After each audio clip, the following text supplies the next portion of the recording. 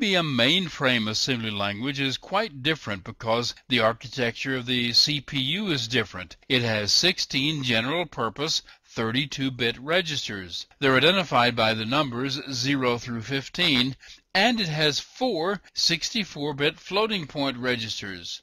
The condition code set by comparison operation is only 2 bits in size. There are some other status bits, but only 2 are used as condition codes.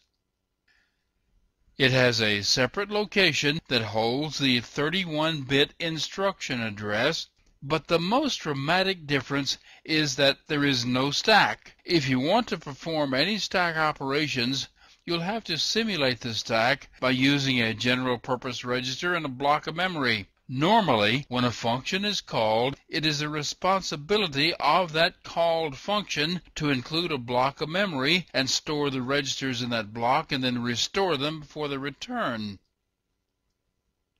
And some things have different meanings than you might be accustomed to. A byte is still 8 bits long, and the addresses work the same as you're used to. Adding 1 to an address moves the location by 1 byte. It is limited, but it's possible to do some things with 16-bit values. They're called half-word.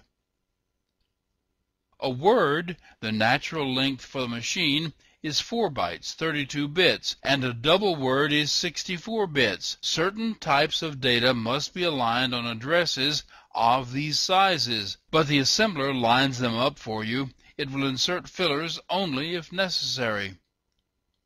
A summary of the assembly language instructions and a few other things are printed on what is known as a green card that's supplied as part of the documentation. You really can't program this assembly language without one. For different versions of the machine, the green card is different colors, but the actual color doesn't matter. They always call it the green card.